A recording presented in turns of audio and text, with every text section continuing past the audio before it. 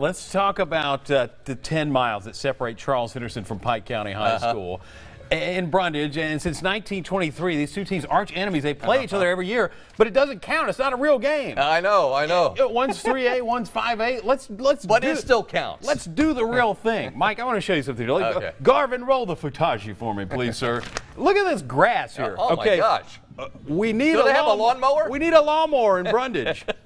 I think they grew it out on purpose. I could get a deal for them. Maybe so, trying to slow them down.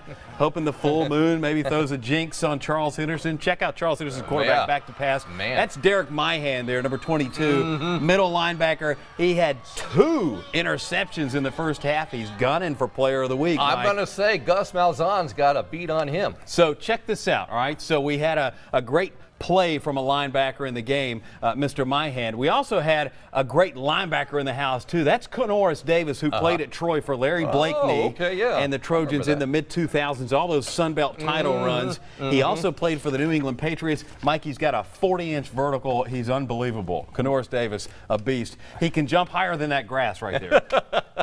And that's a feat, because that grass, it looks like I mean, come on. It looks like the Congo. Let's somebody send a mower to Brundage. It's like the Belgium Congo there. If your team plays at Pike County next week or in a couple of weeks, go ahead and send a mower up ahead of time. So trust me, you'll want to.